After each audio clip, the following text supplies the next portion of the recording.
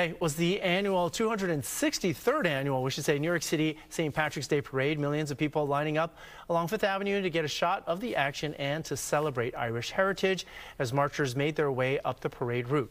Fox 5's Michelle Ross has more on the celebration.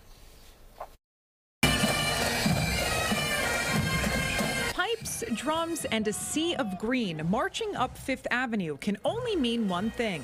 The St. Patrick's Day Parade is here.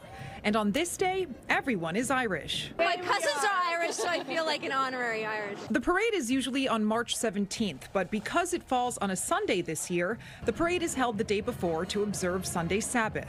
And it's the 263rd annual parade, making it the longest-running St. Patrick's Day parade in the world, dating back to 1762. That's 14 years before the United States became a country. And to this day, it has stayed a true marchers' parade because floats and cars are not allowed. 150,000 marchers made their way up from 44th Street to 79th Street as millions of people watched from the sidelines, no matter their age, many beaming with Irish pride. I wouldn't want to be anything else. Come on, Dublin! This year's Grand Marshal is Ireland native Maggie Tymony, CEO and president of Heineken USA, the first female chief executive of a major beer company in the country.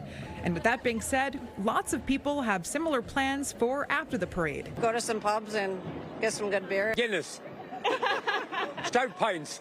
Awesome. Time the Shamrock. So whether you're Irish or of a different background, the St. Patrick's Day Parade is a fun time for all, as proven by the millions of people who came out to celebrate here in person. Reporting on Fifth Avenue at the St. Patrick's Day Parade, Michelle Ross, Fox 5 News.